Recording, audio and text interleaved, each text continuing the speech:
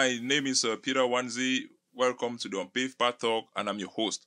Today, we are going to be talking about international students. We're going to be talking about the journey of international students in the United States, what it takes to be an international student, what is the journey like, how do you integrate the society at large after completion of your studies, and what exactly does it take? How do you choose a program? What is life like an international student? What are the challenges that you experience as an international student? What are the stats? What's the university you need to pick if you're aspiring to be an international student? How do you orientate your choices? What are the ramifications of getting a program and how that plays out in the long term of your life and your stay in the United States? So it's like an amazing episode we're going to have here today. I'm quite excited about it because today I'm going to be talking with Danny. He's an international student or was an international student. So we're going to get in the truth from the horse mouth, and we're putting that information to you out there so you can be able, if you're helping someone, if you know someone who is interested in coming to the United States as an international student, what are some of the things they need to be looking at? What are some of the stats they need to be looking at? What are some of the universities? What are some of the towns? What are some of the cities? What are some of the programs? And that's what we'll be talking about today. And as I said, I'm very excited about it. So I'll say you stick right to the end of this program, and let's get going. Hey, Daniel, welcome. Thank you, Peter. How you doing? Good. First time on the podcast? Yeah, very first time. I'm excited to be here. Thank you, man. Thank you for accepting our invitation, and thank you for helping in building this community we're trying to build here, and putting your own solid stone on the edifice that we're trying to build. You who is Danny? How do our viewers know you?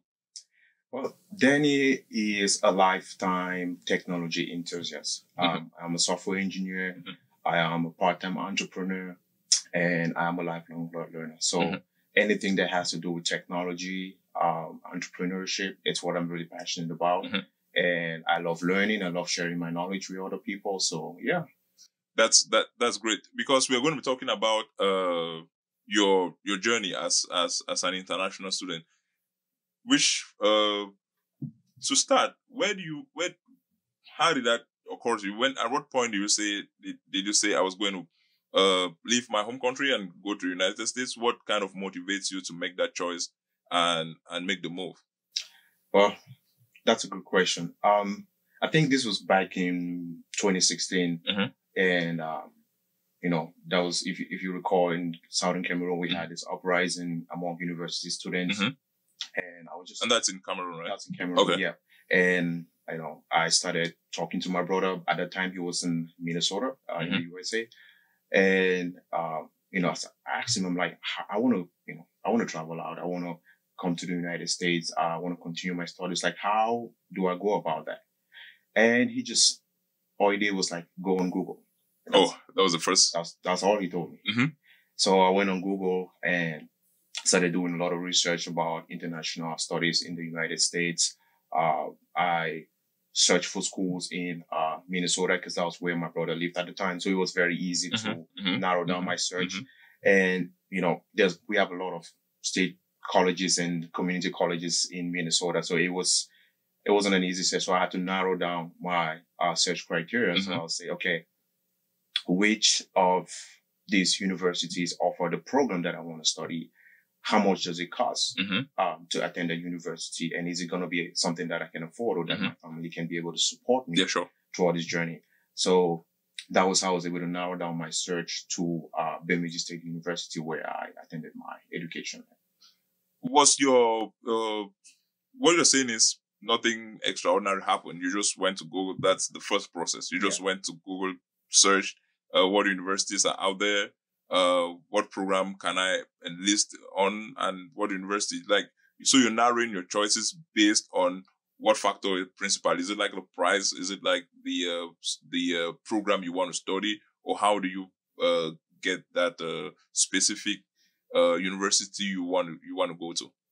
Yeah. I think you first of all have to fully understand where you want to be at in life. Okay, So that's the first thing. Yeah, you need to, if you're picking a major to study in the university, you have to be absolutely sure this is what you want to do. Mm-hmm. Because as an international student, it costs a lot to attend school in the United States. So the last thing you want to do is go into a program where you're not sure about it and waste money and have to switch the major at some point. So you have to be absolutely sure of the path you're going on. So the path you picked, was it influenced by what you were doing before, or you had to do a research on what are the best fields to get in the United States before you made the choice or started like really filtering your program? Yeah, that's a good question. I think your guests and your listeners are going to benefit from this. So when I chose to study in the United States, I was thinking I was going to study law.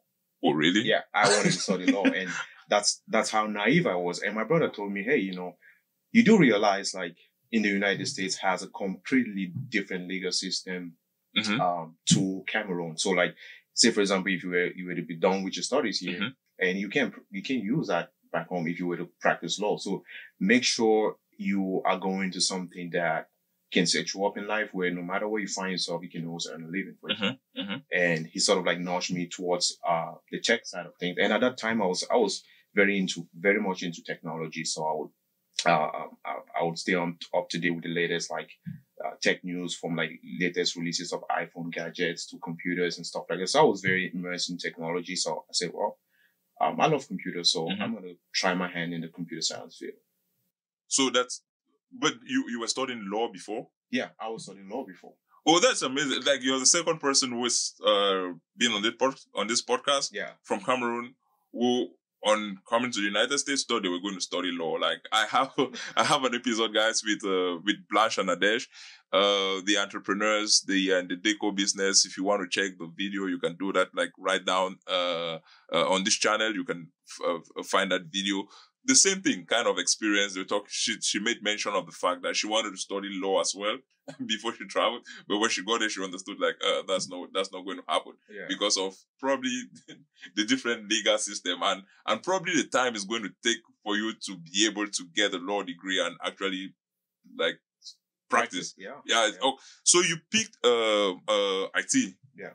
And how was your experience in getting into a new field? Probably Cameroon is not very technologically savvy in the sense of very intense as far as the program. That can be a very, very a biased point of view because I'm principally not in the field, so I should probably take that back. What I'm like trying to say is, how did you immerse yourself in a field? Probably law is completely different from IT. You're a software engineer. I believe there's a lot of coding and stuff like that. How did you switch your brain to start digesting that kind of information? Well, in the beginning, I kept on telling myself, this is going to be hard. This is going to be hard. Like I had a very much a negative mindset going into it. Okay. Right? I knew I was just going to suffer. Oh. But when I started the program, I didn't take any computer science classes, actually. I started with math classes. Oh, math? Yeah. So I started taking math classes and it was very challenging for me because like I didn't like math when I was in high school or in university back home. I was not good at math. So it sort of like put me in a position where I could challenge myself really. I'm like, what is so difficult about math that I cannot comprehend? I mean, I like to think like I'm a smart guy. Yeah, sure. and I did leverage a lot of the resources that was available on campus at that time. We had like math tutors. I went to my professor's office hours a lot, and that really helped me comprehend math. And I just got a good grasp at math, and then I just went on from there. Okay. And subsequently, I started taking, like in my second year of college, I started taking more of the core computer science classes, like data structures and algorithms, computer science, core computer science, 1 and 2. So that taking those classes and having like a strong foundation in the math classes definitely did help me in solving like some of the complex problems that you have to solve as an engineer and in the computer science field. So it was a complete switch. You had to like tell your brain that we're getting into this like zero. Yeah. And we're going to learn it the right way. We're going to start from the basics and really build up from there and just keep excelling, which is very interesting because I wanted to ask if you weren't influenced in any way by the like crash programs out there, the very short IT courses that I've come across on the internet and from referrals that friends have spoken to me about. Like you can be a software engineer in 6 months, or why do you need to go to college to go struggle, get in debt and to to get a degree when you can just do some crash course somewhere and be able to understand exactly what the whole thing's about. What's your take on that particular point? That's a really good question, because for me, going to the computer science field, I didn't have that at that time. There wasn't like the increase in like several boot camps and all these like crash programs.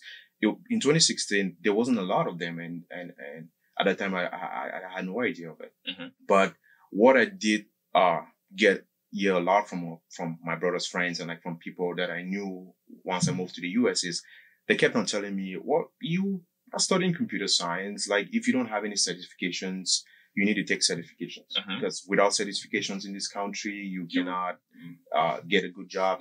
You're just wasting your time in the computer science field." So I heard that a lot, and being someone where like going into a program, you're already discouraged, thinking it's going to be hard. And then like people are telling you, "Oh, you know, you need to do this." So, that was the only influence I had. So it made me second guess, like, well, why don't I just quit school, go get the certifications and try my hand at getting a job?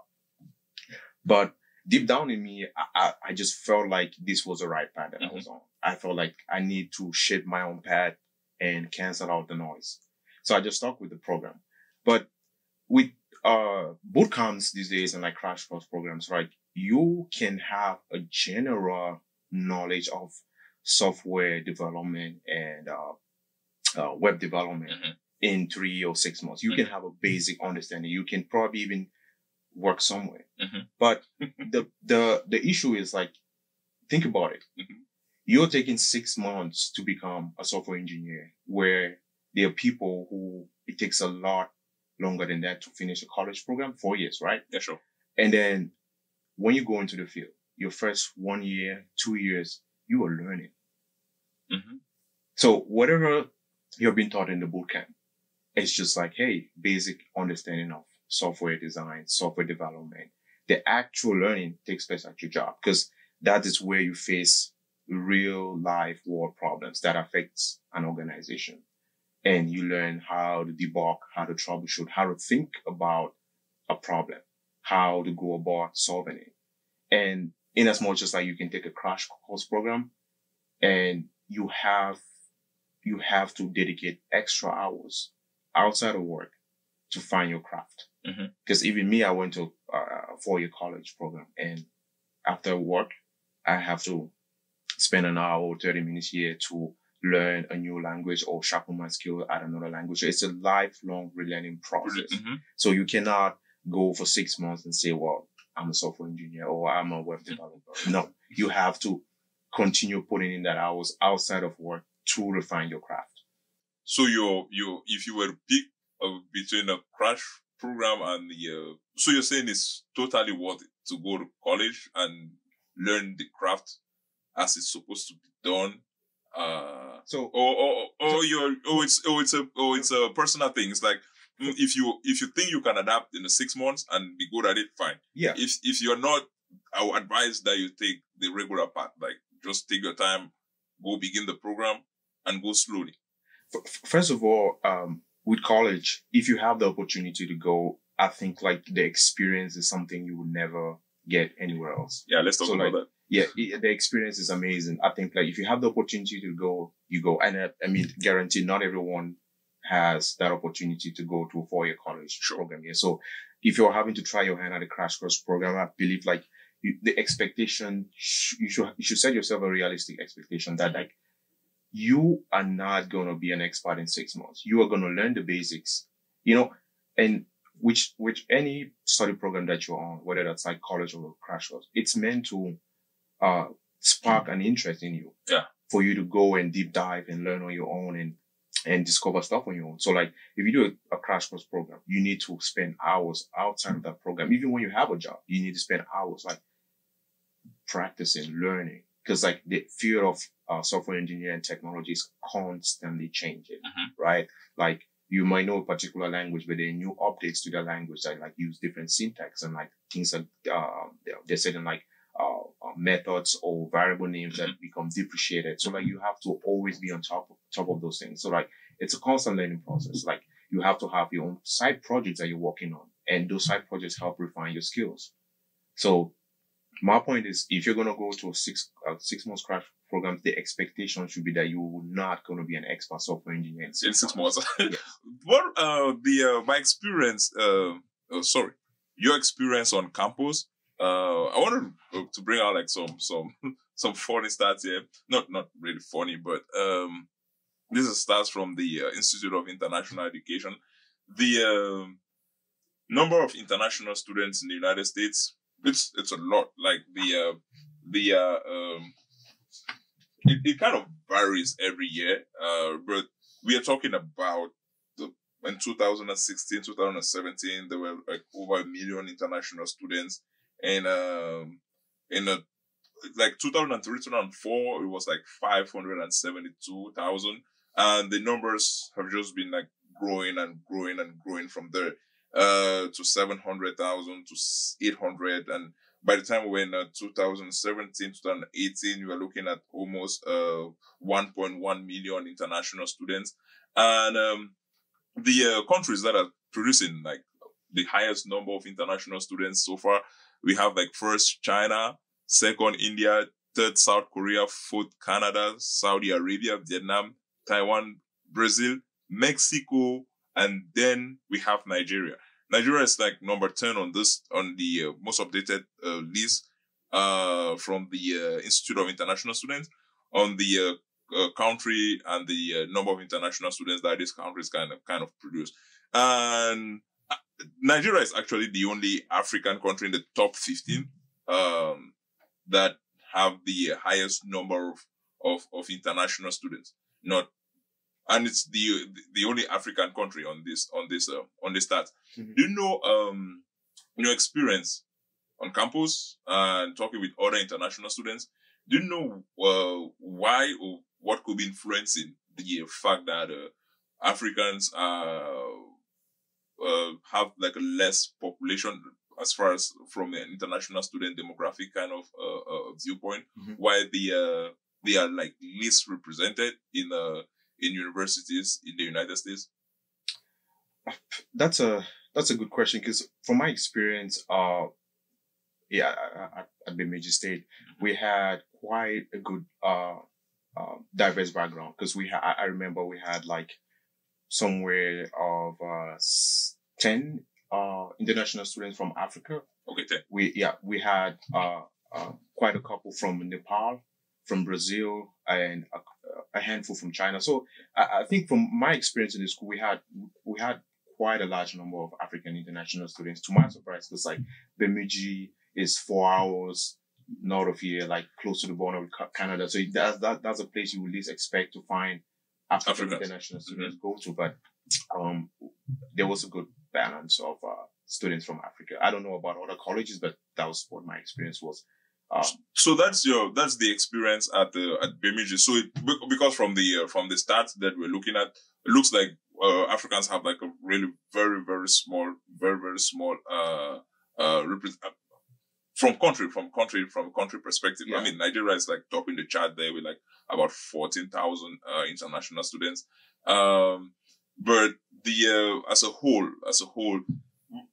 the Africans are like not really. I was thinking maybe it's something the sense of like finances, so the sense of people are not very aware of how open the United States is to welcoming international students, because international students actually create jobs. Jobs in the United States, so it's something that they are open, like prone to doing that. So how can we like push that? I don't want to say mentality, but how can we have an extra push and have students kind of really coming here who will have the potential of actually really excelling in different fields? Yeah, I think like economic factors does play a part, and I also think like lack of awareness is also a huge problem.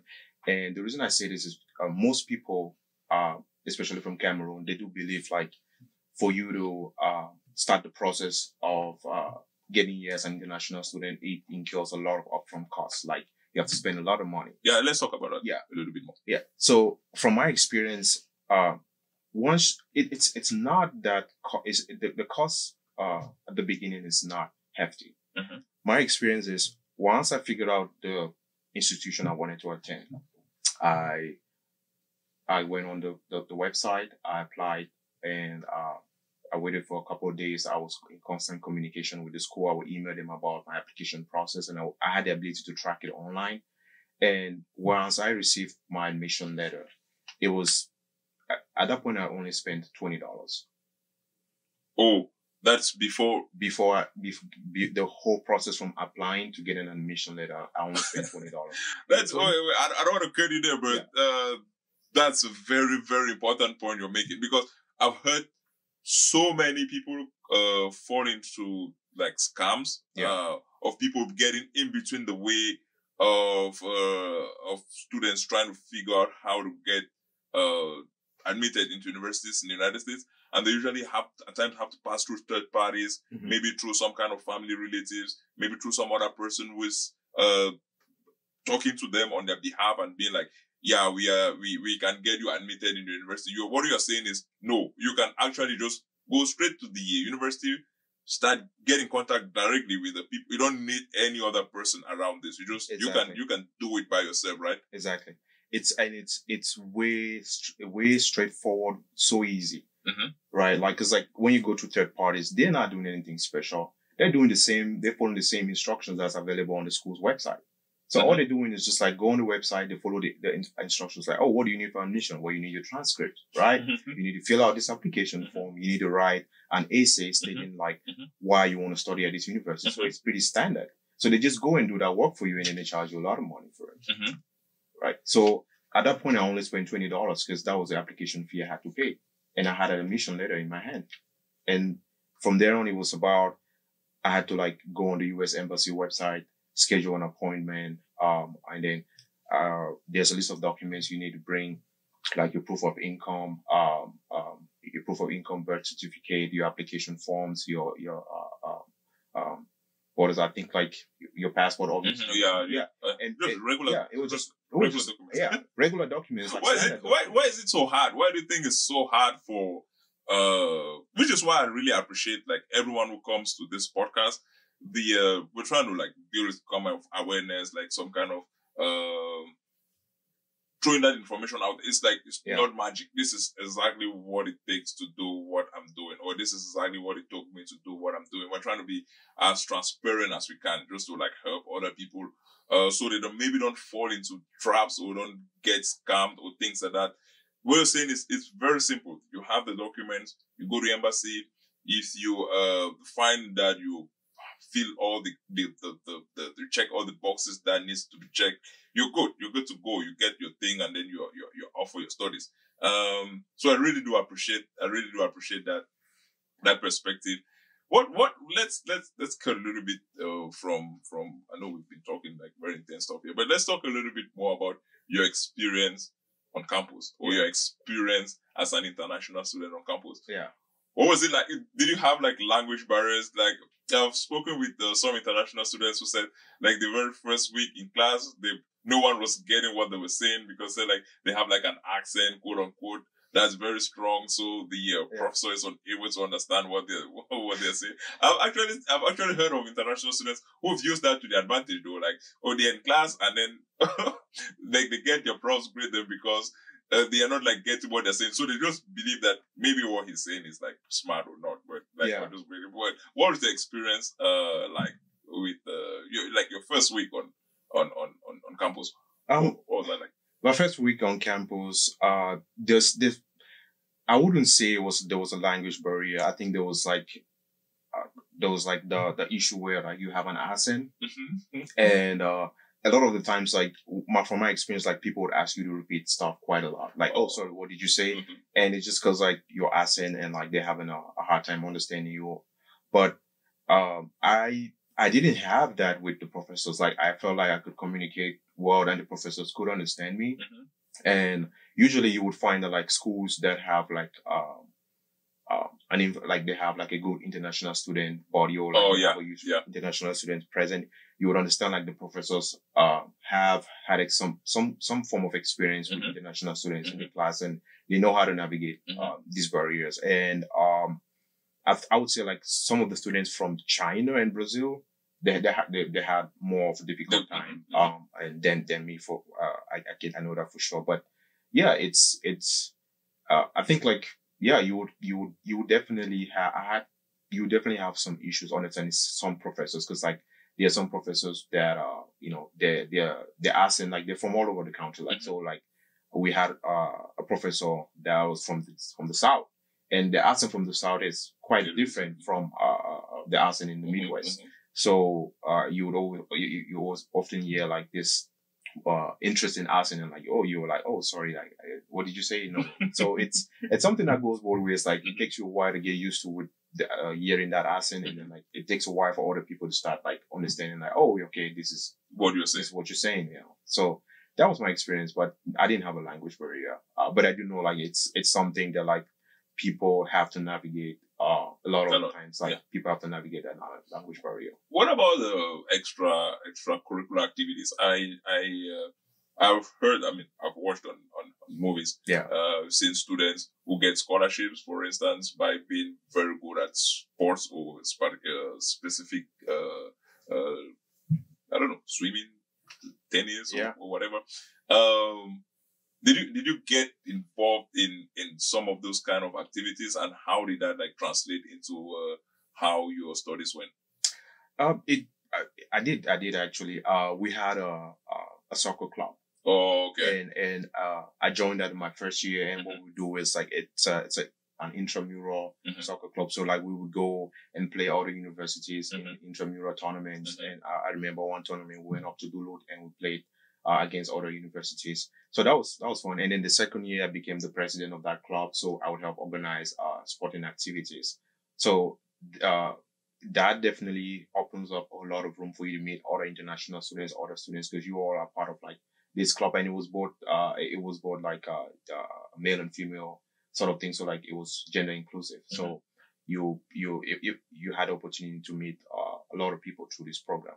But the interesting thing about life on campus, because my first year I lived in the dorms. Oh, you were like right in the dorms. Yeah. So my first semester I lived in the dorms.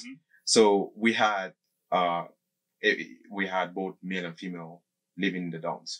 Oh, so but not in the same rooms, but no, like in the like you can meet a female on the corridor. And we had like on the hallway. Yeah, we had like one kitchen for each floor, because like 3 floors and have one kitchen on each floor. And it was so interesting because like if you have to make a meal for yourself, you have to go in line. Like so how was that like? You didn't experience that in Cameroon. I didn't even ask that question at the start of the show. But you had a degree already in Cameroon before traveling, or this is like where you got like your first. I had not completed my degree because for me I was like, for me going through this whole process of applying and coming here, it was something I was trying my hand at. Like deep down in me, I wasn't like, oh, this is like I'm gonna put all my focus in here, and if it doesn't work, then I'm screwed. I was more of like, okay, I have my education back here, but if this works out, it would be great for me to go. So when it worked out, I'm like, okay, I cannot stay here and like complete it together to make a choice right now. So I'm like, oh no, I wouldn't pass on that choice. It felt like an opportunity of a lifetime for me. So I'm like, yeah. So you had to learn how to live in that kind of setting with like so I had to like relearn how to not relearn, but like, I had no experience like living in dorm, like that kind of dorms, But it was interesting because you do get to meet a lot of people, like on the floor that you're in, like you become friends with like everyone on your floor, and like you have nights where like everyone make food and you guys all hang out in the lobby of the dorm, and you guys play games and like chat till like 2 a.m. and like it's a fun experience. Like that experience was really, really amazing for me. Yeah. So it's something you wouldn't trade for. No, I wouldn't trade it. It was good. It was a good experience. It was I'm going. I can like believe how fun an experience like for an international student can definitely be, especially if the setting you are in is very inclusive. Yeah. And most universities usually have like I don't want to say department, but they have some kind of office that takes care of international students, where if you have any issues, you can like go to them for more clarity. Is that correct? Yes. We actually also have had an international student body. Okay. So all international students had the option to be part of that body, and what we did was we offered support to other international students. So you would often find like a group of like 5 or 6 international students all renting one house and shared splitting the bills, and like people we all knew like we're in a different line, so that we all when if we have one of our members who's sick or unable to attend class, who put hands together and try to help them out, get up to speed. Like you had people in that group who were very good at certain subjects or like at certain courses where like if we were struggling, it was easy to like meet them and like get help. So it was like a very good community that we had. Like we meet on the weekends and have a beer or two and chat and like get to learn about each other's experiences and their cultures and where they're from. So it was a great. I would recommend, like, if you find yourself on any campus as an international student, definitely join international student body. Like there's a lot of benefits to that. Okay. Yeah.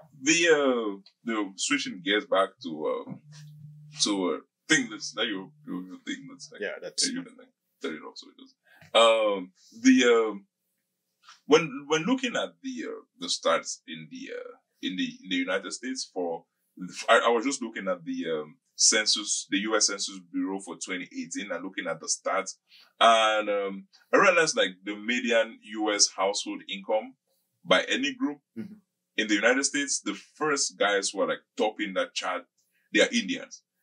Then they're like Taiwanese, they're like Chinese. So Indian Americans on median, like 119,000. That's like 6 figures.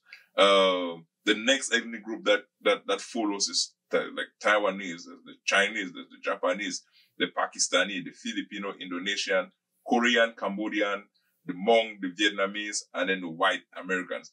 The Americans, the income of like 75,902. That's the start of 2018. So it means the Indians are making over $55,000 more income than even Americans. And when I was looking some of the stats and why that is, I realized that they are like very meticulous in like the programs that they send their kids, like what the students go to school, what they study and stuff like that. Yeah. And I realized that the like 36% of Indian students, for instance, study engineering. 35% study math and computer science. 6% are like the physical, life science, 4% are other fields, and 1% humanities, 1% intensive English, health professional 3%, fine applied arts 2%, education 1%. And when I look at this chart, I see that they are into STEM programs. And STEM program, and you're a software engineer, so you're definitely in one of these programs that they are in. Yeah. That they send their kids into, and that they orientate like the kind of education they want their kids to do. Did that translate into you're done with studies? Yes, I am. And you probably working now and you have a good job or whatever. Yeah. How does that translate? Is it how you advise someone who wants to get into a program? Like from what I'm seeing here from the stats and what they are investing in, I would say STEM programs are like, I mean, if you want to make money, because you started a program sometime by saying if you want to make sure that you pick the right program. Yes. You don't want to change the course in the sometime later during your program. And from what I'm seeing here, I'm looking at the top earners, and the top earners in the United States, from what I'm seeing here, they're Indians. And the programs they are studying, they're STEM programs. So, and which is one of the programs you're studying, which is a software engineering falls under that same category. Yeah. Will you say that is like what you should do if you're an international student, or if you're like looking, you're going to say like just follow your passion? I think like STEM programs are the safe, because education is an investment in yourself. So I think STEM programs are the best investment, one of the best investments that you can make as an international student on yourself. Because from my experience, like as soon as I got out of college, I have never had trouble getting employment. And half the time you have companies like Amazon, Microsoft reach out to you and want you to come interview with them. And there's certain times where you almost have your pick of top companies to work for. So, and the salary and compensation is it's pretty nice, very nice, So I think like I cannot imagine any other field that is in high demand and pays that much money apart from STEM programs. Because I mean, like I would not think like if you were to go in a program like I don't know, study major in history or English literature. Or, yeah, like the Indians are investing like 1%, like 1% that gives like 1% of those kind of programs, and social science like 2%, like engineering, STEM, as you said, it's like over 70% of where their focus is on. Yeah, and I mean like that they figured it out. They figured out like that is where they need to send their kids to. Like that's the best way they can set their children up for success. It's definitely like one of those fields where like you are destined to earn a decent living. I would say. That's a sorry, I'm being a little bit messy here. I didn't know thought these things were finely organized, but it looks like what you're saying, the reason why I'm bringing all the stats is because I want to like help orientate the students or international students. Because at times you get the students say, I go to the embassy, but I couldn't get a visa.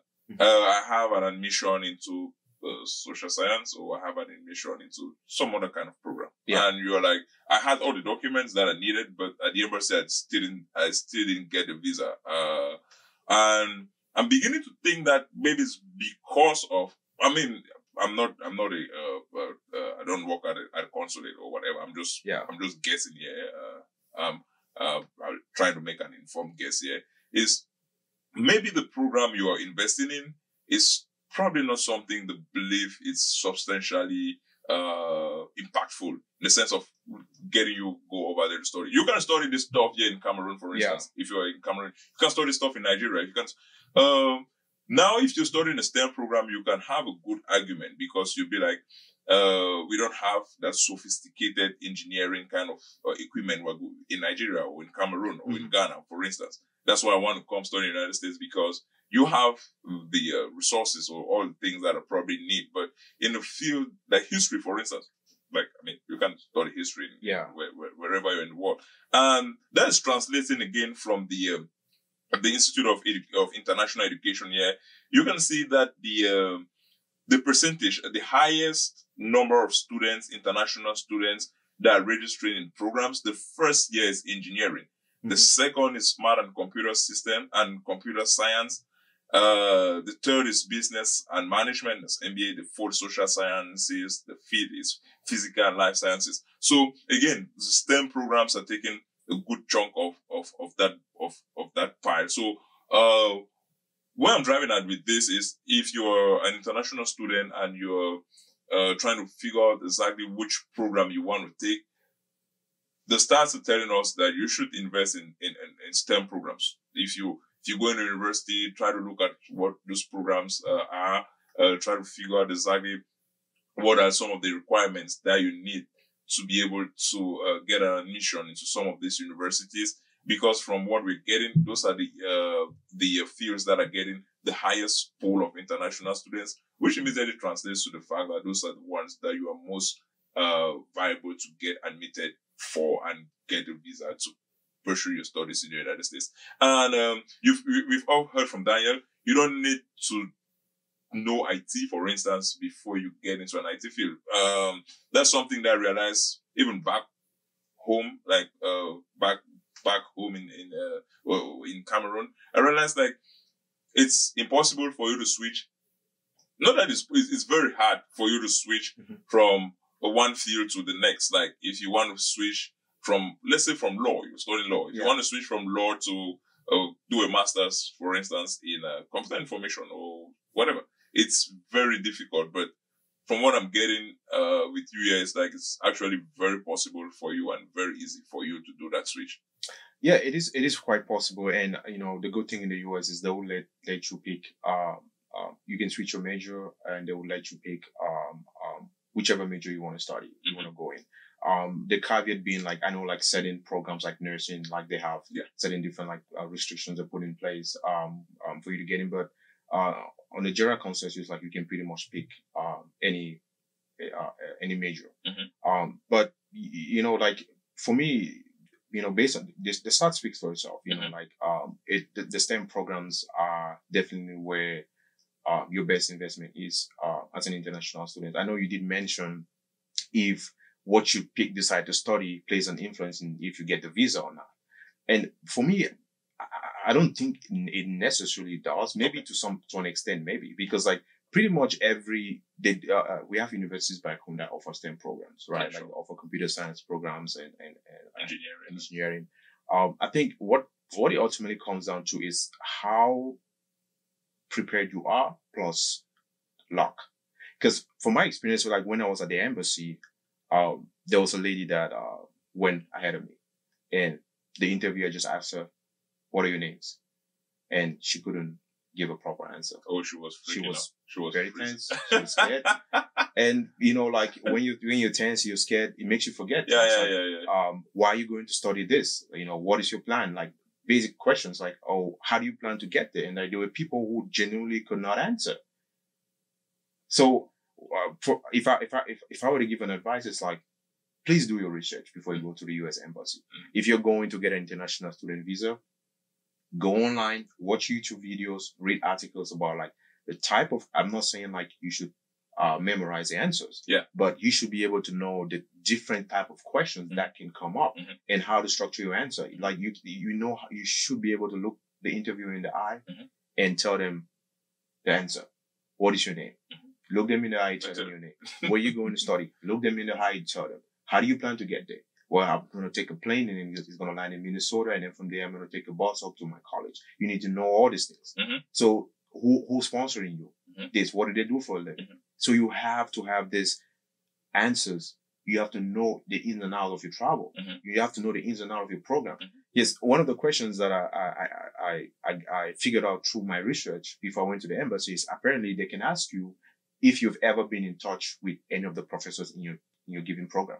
So because I had done research, I was able to contact a professor at the computer science program prior to going to the interview. And I just asked him like, hey, I'm an international student, potential international students. I want to come into this program and study this program. What are some of like advice you can give me in terms of like preparing to come and study this program? And what are the things like to watch out for, and what are like the resources that is available to me?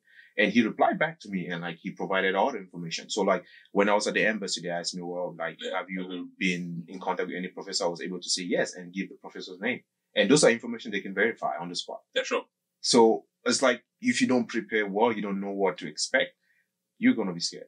You're gonna panic. To our viewers, if you want us to create a series of videos on how like some of these questions and answers, like as an international student, what are some of the things you can be expecting to get at the embassy? Of course, the consulate has the discretion of whether it gives you a visa or not, but you just have to be prepared and know like some of these tips and some of these tricks. So if you want us to get into a kind of a short series of bringing out some of those kind of videos, like a little bit what some of the things you can be expecting at an interview, for instance, let's get those comments right down in the comment section. Give us your thoughts and we'll see how to get those going. We have amazing people. Dan is just one of the great international student body that I know in the United States here. So that like quite a couple of persons. I wanted actually to show this video with another international student who just got an internship at Goldman Sachs, very good friend of mine. He came to the United States studying theology. Mm-hmm. Got graduated with a master's in theology at the School of Divinity, I think at Boston College. Decided to switch and do an MBA. And now he got an internship at Goldman Sachs, and the future is looking very bright for him. Like Goldman Sachs is not a small financial institution, so the possibilities are just immense out there.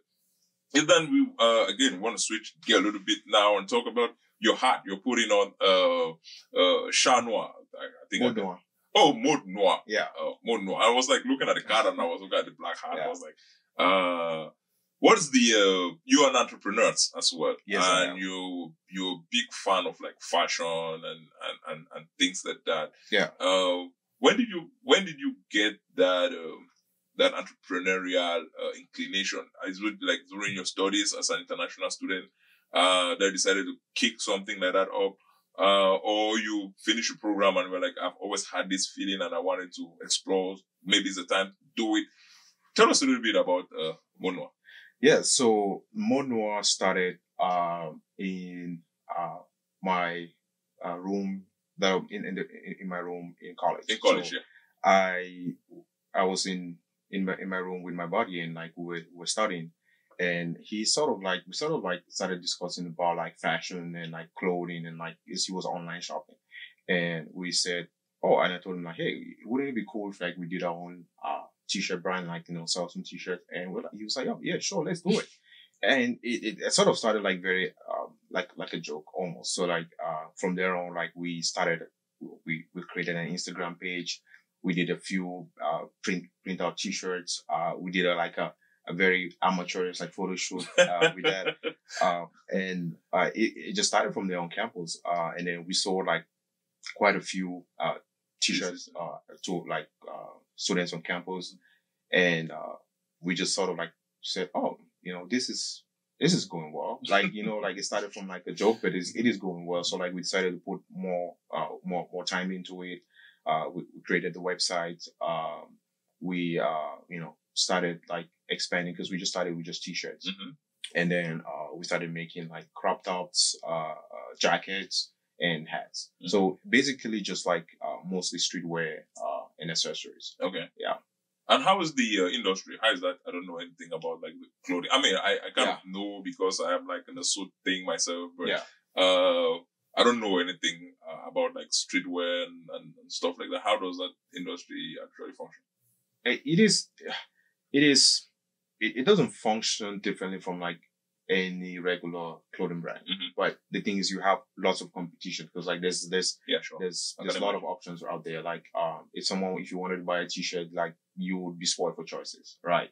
So for us, it was very important to sort of like craft our own market in between that. So we mostly strive for providing like quality at an affordable price. Okay. Because we know like most t-shirt brands, like the famous one or even the upcoming ones, they're very pricey. Yeah, sure. But we want to provide the same quality at an affordable price. Mm-hmm. And we've been very successful. We've been able to like grow the business from like literally no customer to right now we're averaging about 10 to 15 customers every month. Now, I know that looks small, but like for a small business, it is really good for it. And it's more of like continually like putting in the resources, the time, to build it. So that's about Mode Noir, and like we're planning quite a few releases this upcoming summer and fall. If you go on our website, wemodenoir.com, like you will be able to see like some of the amazing designs that we have on there. Like we have everything for everyone. Like we have crop tops. What was you have an Instagram page, right? Yeah, we have an Instagram page. Let's get that to the viewers. Yeah, our Instagram page is mode_noir, mm-hmm. and our website is wemodenoir.com. Okay, yeah. We'll still keep the comment right down in the comment section, so you can like visit the website, and you're a streetwear guy. If you want to offer a gift to someone, the streetwear kind of line, you can visit their website and check that out. This closing us like to the final section of the show, where I usually like to ask the guest on some piece of tips of advice on on an international on a specific topic, generally, what's the advice you've been? Remember, the goal of the Unpaved Part Talk is to avoid mistakes. Like, we're trying to make sure that if you're in a specific field and you're still learning your way in there are people who've done the same thing they're trying to do now, and they've made mistakes and things like that. And we want to use this platform to just serve you that knowledge, and you can cut your learning time by a significant amount of time so that you don't have to repeat the same mistakes they did. So that's where I'm going to with this, and that's what I'm going to ask Danny right now, in the sense of international students. So if you were to redo your stay as an international student today, what are some of the things you would do that you didn't do back in the day? That's a good question, because if I look back at it, I would say definitely always look at opportunities in which you can save yourself some costs. Okay. So as an international student, there's a lot of scholarship available. Mm-hmm. So I know sometimes, like for me, from my experience, I had to I had an on-campus job, right? So I had to balance having a job, an on-campus job, keeping up with studies, and then juggling a business on the side, right? So like it was one of those things where, like, I would say you definitely like should leverage opportunities for scholarship. Like, if you can go in there and focus on your studies, focus to be the best, because you're competing against other people who don't have to have an on-campus job. They just have to show up to class and study. Mm-hmm. So make sure, like, you take your classes seriously.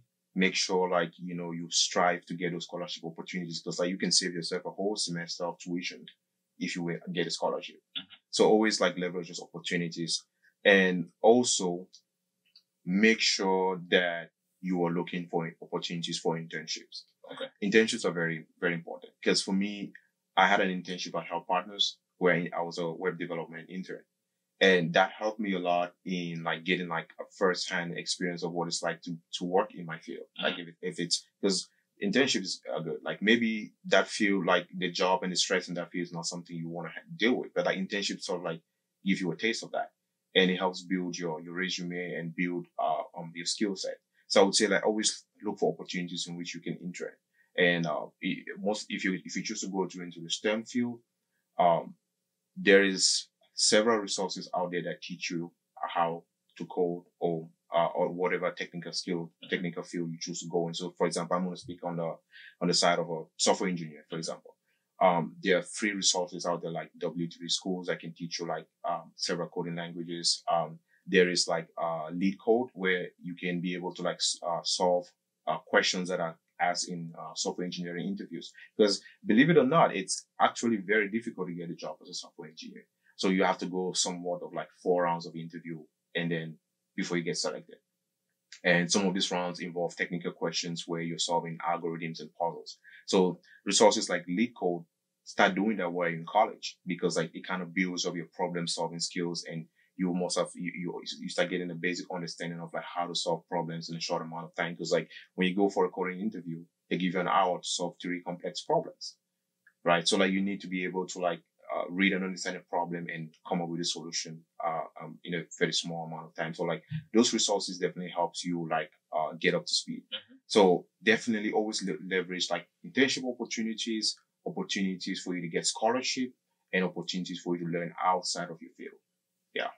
Well, I mean, what other ways can we end the show apart from just like thanking you, guys? This is the goal of the Unpaved Part Talk. We are going to switch in. Stay tuned to some of the updates we're going to bring into the show. But I really do appreciate Danny for taking out the time to come share with us, to come talk about international students. He's broken the code. If you want to pick a crash program, you can do it. If you want to go to college, you can do it. He's given us all the resources we need. He's explained the whole process.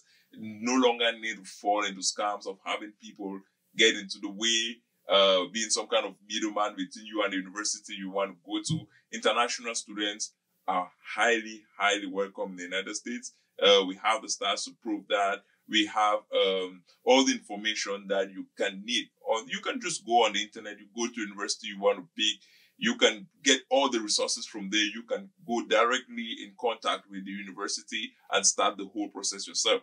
And as I said, if you want us to get us some of those video series on what are some of the tip interview questions you can have as an international student at the embassy to help you in the process of getting a visa, we can equally get into that. We want those comments below as well. And I will say thank you for watching. Thank you for staying connected throughout this series. And don't forget, like, share, comment. That's going to help like-minded individuals equally get to see our episodes each time we upload them. And see you on the next one. Thank you.